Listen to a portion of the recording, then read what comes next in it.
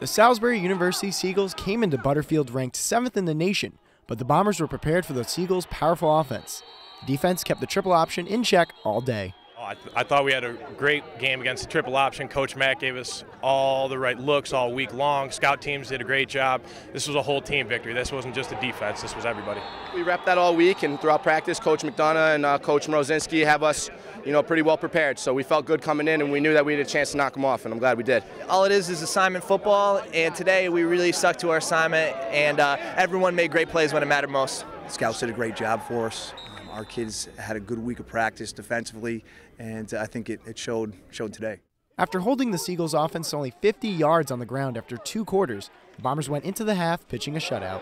It's huge, but it's a game of 2 halves, so we knew that we had to regroup, refocus, and make adjustments. It feels good. It gave us confidence in the second quarter, or the second half, definitely bring it out. We were happy that we didn't let up any points, but we knew we had to keep coming in the second half. After a rough couple of weeks, and without head coach Mike Welch, the Bombers earned a much-needed win against a nationally ranked opponent.